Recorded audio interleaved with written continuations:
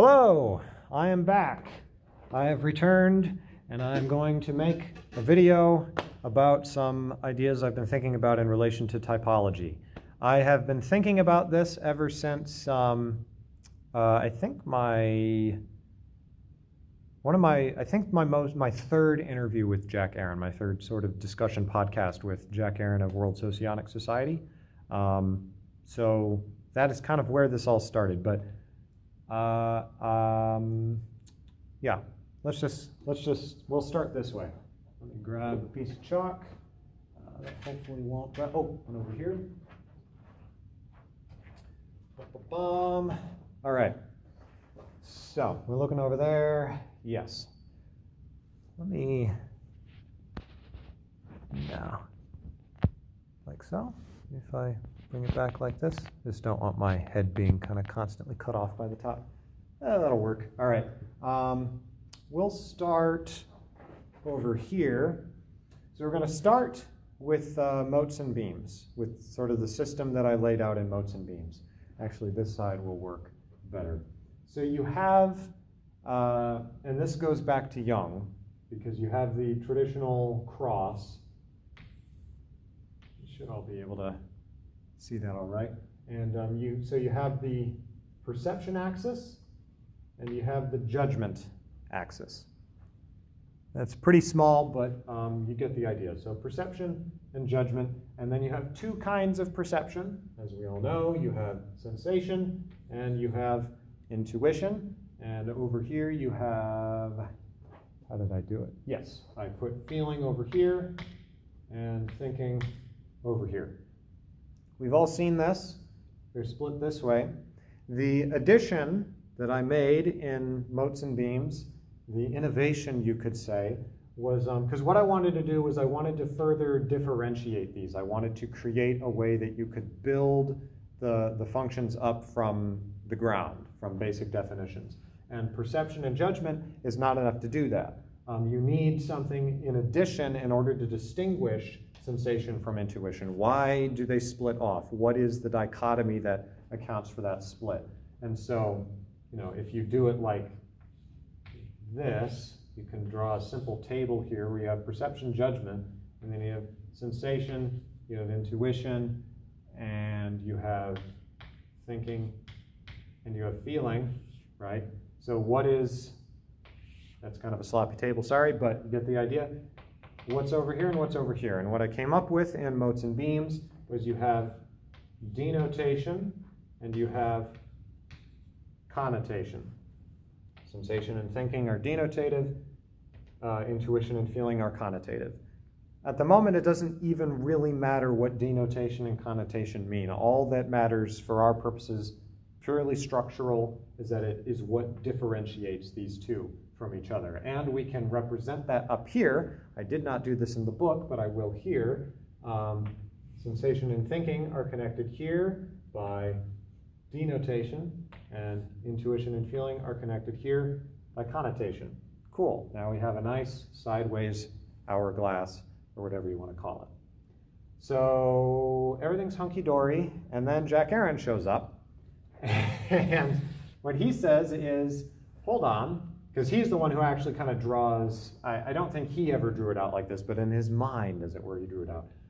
And he didn't actually start here. He started with the, well, we'll get to that later in the video, but he started with the temperaments, and then it kind of has worked its way backward here because the structure is a bit fractal, and anyway. So what he ends up doing, and I suppose I don't even need to draw that line there yet, but he says, well, what about the connection between sensation and feeling? Because in this scenario, feeling and sensation are the most different from each other, right? Whereas thinking and intuition are kind of like the hybrids, right? They're the mediators, but these two are completely different from each other. And in some sense, intuition and thinking in this model are also completely different from each other. And yet, two problems with that. One is that Jung himself seems to have felt that there was indeed a connection between sensation and feeling, and I think intuitively we can sense that to be the case, and the same with intuition and thinking. There isn't anything about the way we understand these other than, the fact that I've built them out of these opposed properties. But taken in themselves, they seem to be able to connect with each other. And also, you kind of have this, the asymmetry is what Jack Aaron didn't really like. He's like, well, what if we add in a connection like so?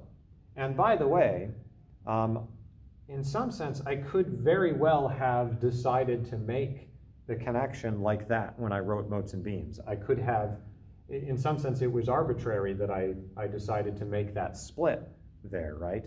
The justification that I give is that for me in the book, if I recall correctly, it just seemed intuitively obvious that these two were connected. I was appealing to the intuition, but in Jack Aaron I'm attributing things to Jack Aaron which he did not explicitly say. I've sort of, at this point, Jack Aaron has become like this Socrates that I argue with. So thanks for that, Jack. But there's, it's like, why can't sensation and feeling go together? I mean, why not? And it seems like, I know it's weird that I would ask people to check, what did I write in the book? Did I give a better explanation of this in the book? Because I haven't retained it, and I feel embarrassed about that. It's just a weird thing of how I relate to the material that I write. My ideas continue to develop, and I will have ideas when I am writing that I will put down on the page, but that came to me in the course of the writing, and that make the system fit together, but then later on I won't have retained it because I didn't learn it in the same way I did other things. I don't know if that makes sense. But that's something I've kind of been realizing with Motes and Beams, is how much there are things in the book which I will go back, it's like I can go back and read the book a little bit like I haven't read the book before, which is cool, but also disconcerting because I'm afraid someone's going to ask me a question and I'm terrified people will think I didn't write the book, which is a weird thing to be afraid of, but I mean, you can pretend I didn't write it or not. Anyway, returning to this. So Jack Aaron's like, well, let's come up with a dichotomy to connect these two together. Now, Jack has been making a number of videos lately, and I am not caught up on all of them. My apologies, Jack. But he's been doing quite a bit of work, and I don't know if he has changed the terms. So the terms that I use here are the original ones that he came up with like a year or two ago. And I don't know where he himself has gone, but I'm going to use these original terms because they're what have stuck in my head. So they were involved and detached, right?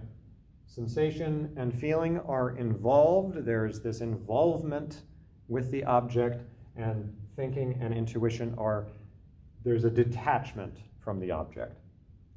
And one more thing I'll go ahead and point out is that, and is there room? Yeah, there's a little bit of room over here. So what I do in Motes and Beams, and some people have picked out, and this is, I feel, rather important, is I assert that all of these dichotomies ultimately share characteristics, and you can put them in, if you put extroversion over here and introversion over here, they all, in a certain way, are manifestations of the same original kind of yin-yang pair, where of order and chaos, male and female, you can link it up archetypally with all sorts of things. And the way that they split out is perception is more extroverted because it has more to do with the object. It's whoosh, I keep making this motion. Whereas judgment is more internal. It's a more interior process. What were the others? That's right. Denotation is more extroverted because it is just what the thing itself denotes, whereas connotation is more introverted because it is what you as the subject interpret into the object and see as connections. And then finally, the abbreviations I will use for involved will be V, because it's involved, otherwise I'd have to use I or N, and that gets confusing. So involved, because it's an involvement with the object, and then detached, which I will, shoot, I was going to use T, but that doesn't work because detached, we'll use a lowercase t. That's what we'll do.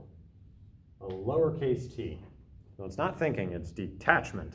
That's what we'll do. I suppose I could do H. But you know what, we'll do H. Let's do H. I used, anyway, doesn't matter. Okay, cool. So that's how they split down, and you can see how they kind of have, each one has more to do with this than the other. Now, the thing that happens here is, so Jack brought in involvement and detachment, and he's like, great, so now we have extra dichotomies, and then he transferred that over to the temperaments, as I'll show in a little bit. But I got thinking about this because I was like, somehow intuitively I feel that this messes with because the way I set up the system in motes and beams, I set it up so that intuitively for me it was perfectly balanced. Everything was in its proper place, and then Jack introduced this, and I'm like, let me double check this, because something I feel like is maybe tilted off balance here.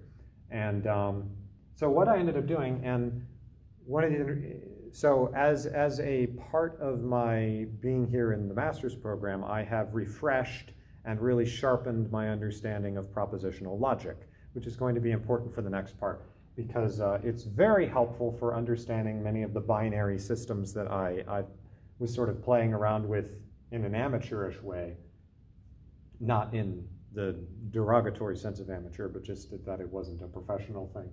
I guess none of this is professional, but yeah, so what you can do, so right, you have this, right, and then you can also, I'll step over here. Oh, you can't see me there.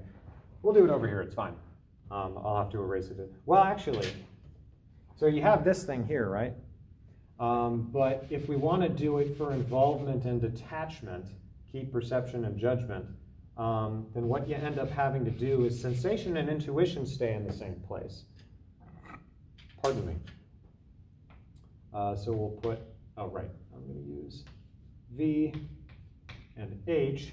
Sensation stays there because it's perceiving and involved, perceiving and detached. Judging and involved would be feeling, and judging and detached would be thinking. So those have now switched places in this arrangement, and no longer is feeling the opposite of sensation. It is now sensation and thinking are more opposite to each other.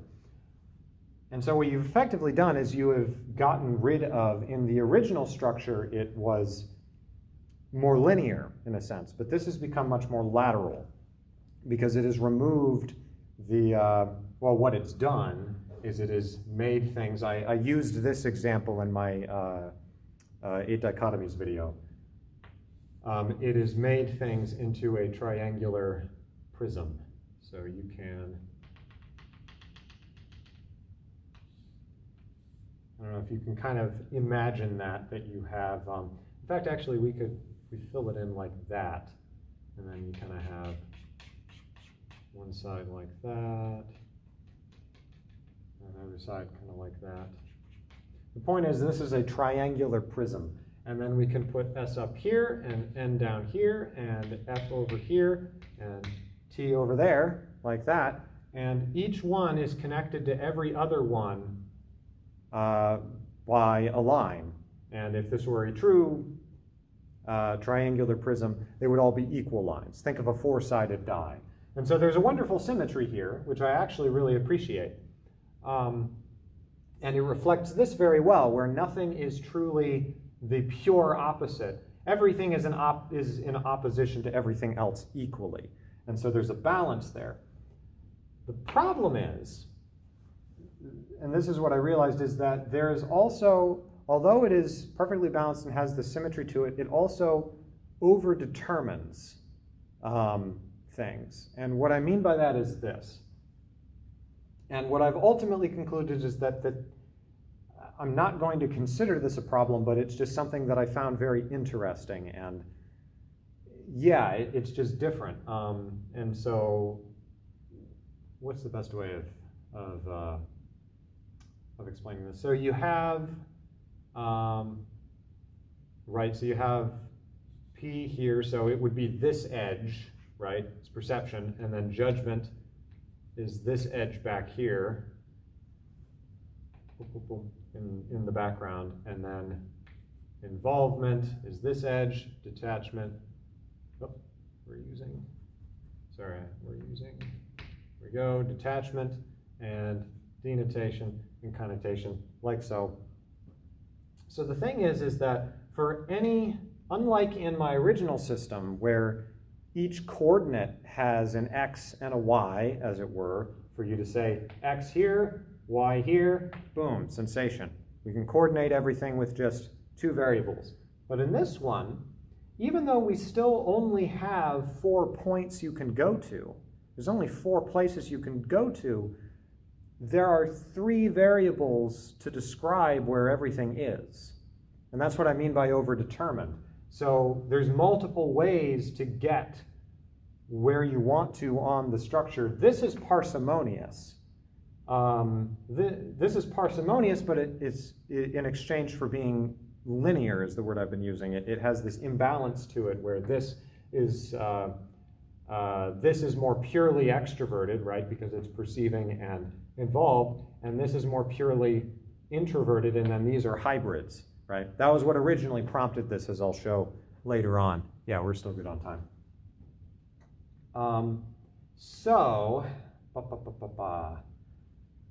Well, like that. So I think hopefully you're starting to see what I mean by overdetermination, is that there's multiple ways to get there. Another way of showing this is, and this is what originally I did and what sort of spurred a lot of my thinking on this, is so if what we do is, we have like a table down there, right? But if what we do is,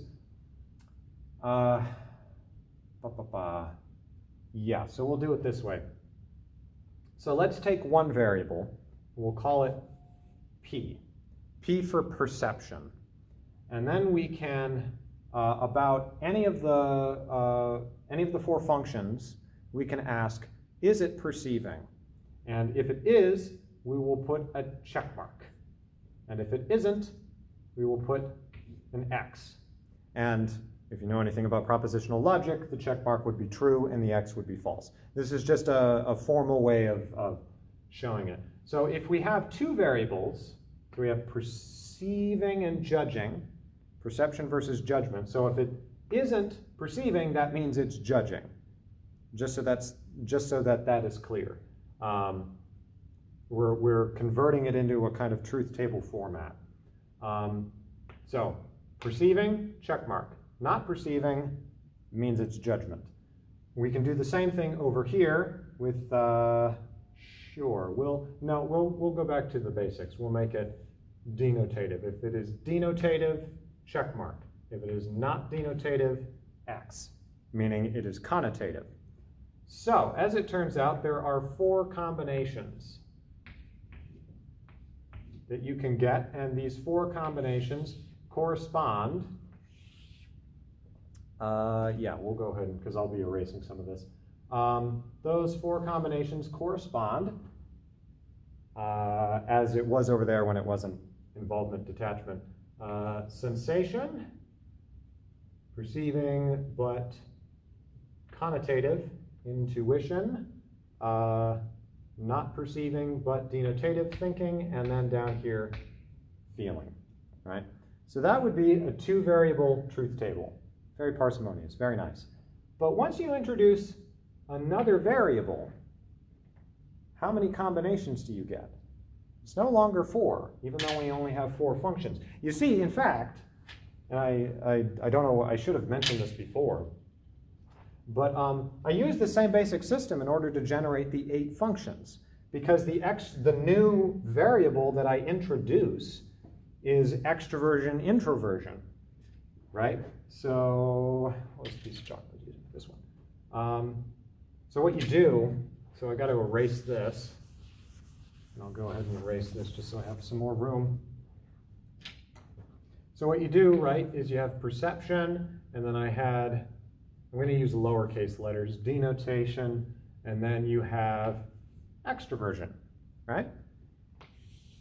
And then you generate 8 combinations. Boom, boom, boom. Actually, it's easier to do it this way, right? Because you have 4 functions, the 2 function axes, which are perceiving, and then the 4 functions, which are judging. You get the idea.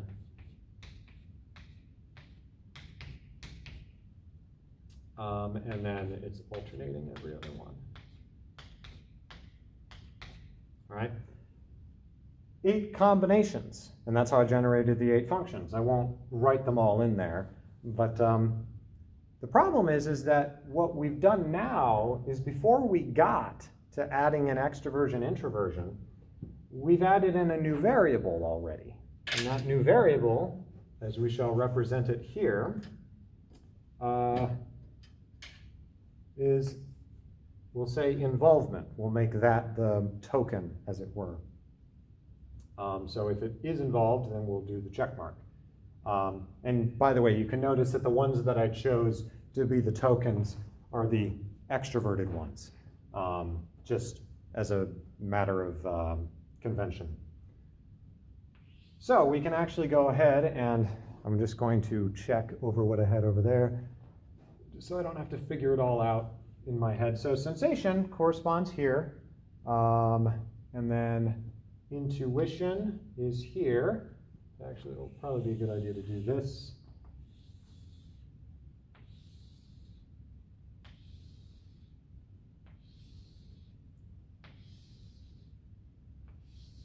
Welcome to my chalkboard ASMR video. Yes, and then that's intuition, and then it was, yes, thinking, and then feeling, right there. Right, because sensation is perceiving, it's denotative, and it's involved. But what about a function which is perceiving, denotative, but detached? Well, hold on here. If we go over here, let's see here, perceiving, denotative, and detached. Well, we have one which is judging, denotative, and detached, and that would be right here. Judging, denotative, detached, thinking. That's accounted for in our original diagram. But over here, we have extra stuff. And you see, we didn't run into that problem over here because it's a triangular prism. We accepted this overdetermination within the geometry of the system so that we were okay with there being, I feel like I'm not explaining this very well, but we're okay with there being more information in the system to describe the points in the system. There are less things you can get out of the system than there are variables to describe those things in the system. It's very odd to me. And when you try to unravel that and say, well, let's make it parsimonious again, well, we're back at 8 variables, like here. And it's like, what's this? What's this? What is something that is perceiving, denotative, just like sensation, but it's detached? Well, normally we would say that that is intuition. Except that doesn't make sense because intuition is connotative, it's not denotative. So we don't know what this is. So for now, we'll go ahead and, just for laughs and guffaws, we'll call it, laughs and guffaws as my father would say, it is the logical opposite of, let's see, check, that's right. We'll call it not feeling, or nega feeling, the dark feeling or something, I don't know. It's just because it's the opposite of here. Check mark, x, x, x, check mark. Up here, check mark, x, check mark, x, check mark, x. So this is not thinking, intuition, I believe. Yes, that's right, not intuition. And then down here is not sensation. The opposite of sensation. And if we wanted to, because at this point, and I remember when I was doing this, I was like, huh, okay, maybe I had it wrong. Maybe there are like more functions going on here that arise naturally from the system, and I'll have a whole new book I need to write on this. So let's try what happens if we take this and try reconverting it back into the geometry. Well, some of you probably see where I'm going with this. So, well, we already have one triangular prism. This is going to be a terrible drawing, and in fact, I don't know if I'll be able to draw it. So that's one triangular prism. I'm not drawing the line underneath it. It's just imagine it's 3D. And this is where we have S, and we have feeling, thinking, intuition. Great, all accounted for. But then, right, and we have these relations as shown up there. But then in order to represent the nega functions, as it were, the not functions, we have to flip something around. And I had it written over there. That's right. We end up, if we flip the involvement and the detachments places, then we get the nega structure.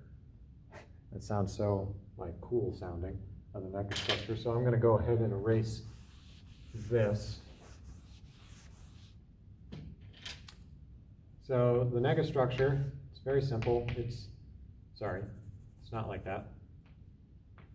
Boom, and you have this, this, this, this. This is still perceiving, this is still judging, this is still connotative, this is still denotative, but now involved is down here and detached is up here. There's been a full rotation. In order to do this, if you were to do the geometry in your head, you get this if you do a rotation this way around the axis and then a rotation this way around the axis. If I were a mathematician, I would know all of these terms off the bat, but I can only explain what I'm seeing in my head. So if there's mathematicians watching this or people who are better at math than me, please let me know. I'll be very embarrassed if you're like, oh, Michael, you completely missed this important mathematical thing. And if you can explain it to me, I will be very happy with you because this has been bugging me. So that's why I'm making this video, because I couldn't figure it out myself. So, okay, so we've got that. And as I keep calling it, the nega, oh, sorry, that is the nega structure. And the way that it goes is sensation, our nega sensation, was the opposite. So it had to be detached, judging, and connotative, which would be right here. And then, spoiler alert, intuition is going to end up being over there. And I believe, yes, we end up getting nega thinking down here and nega feeling up here. Okay. And in fact, I'm beginning to realize in my head that, okay, at this portion of the video, we are going to go on this journey together, because I just realized that the geometry that I was doing on my notes over there doesn't quite work here. So pardon me a moment as I try to figure this out. Because what we want to do is, over here we have V, but then the nega structure. See, obviously what you're tempted to do, this is judgment. So that would still work out, but the problem is, then you have denotation over there, and in order to get not S, oh, sorry, that's, yeah, because that's detached. So in order to get, detached is over here. See, what I want, I'll just do what I wanted to do. Because if I believe the way that it works out is you end up getting a kind of Star of David figure, where you have two triangular prisms interpenetrating each other. That's not how that would be. It would be more like, anyway, it ends up being like a Star of David. Here, I'll just draw a Star of David. But imagine that it's 3D. It's a 3D structure of two triangular prisms interpenetrating each other, I believe, orthogonally. And what you end up getting, because I have drawn that before when I was trying to figure all this out, you end up getting an 8-point star. And it fills all this out nicely, but then we're back to the same problem over here that all of a sudden, because remember, the problem here is when we tried to represent the graph in geometric form, we suddenly realized there was an empty spot here where we could put the involved detached in. And the same thing occurs with the Star of David, except there's even more spaces that we can fill in. And then once we do that, we move back over to the table, the logic table, and we just can keep going back and forth for infinity and just keep multiplying the dichotomies that are there. I'd be very interested to know if I've missed something here, because this is very kind of just strictly logical, basically mathematical thinking, and I did make a little bit of a leap there because I didn't actually draw this. If I'd actually drew that and shown here are the connections between them, but I didn't do that up there because it's difficult to do and there's a nagging thought. But yeah, I might do that in my own time and maybe make a note. But I do know that it is an 8-pointed star, and there would have to be more connections between it. So it would seem that if you want to have a parsimonious system, as I refer to it, you're going to end up multiplying off into infinity. So you have to, right at the beginning, accept that there is this element of overdetermination, which is very interesting to me because it implies that it's almost like quantum mechanics in a weird way, where you're switching, you keep the perceiving, judging axis, but if you have that determined, then you can only really see either the denotative connotative axis, or you can flip back over to the involved detached axis. But if you do them at the same time, then it starts to multiply into infinity in this way. I don't know if that makes sense or if that sounds quite right to y'all, but that's what's been going on in my head. So yeah, accept, embrace the overdetermination of the structure. This is a very interesting idea. So I'm going to make a part 2 to this, but I'll go ahead and end this video here because this is sort of the first leg. But if you accept the overdetermination, then there's some interesting stuff that happens once we go over to the temperament. So that will be part 2. Cool.